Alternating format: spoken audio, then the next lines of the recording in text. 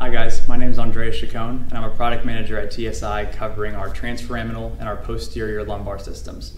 So today I wanted to walk through the difference and clinical benefit of using the LS long blade holder versus the LS short blade holder. So on my right here I have the LS system set up exclusively with the LS short blade holders. And on the left I have the LS long blade holders in place. Now when using the short blade holders, you have a degree of angulation of about 45 degrees between the blade holders.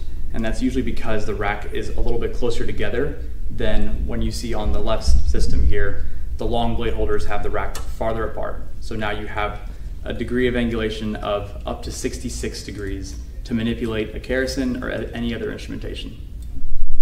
Thanks for watching, and for more content like this, like and subscribe.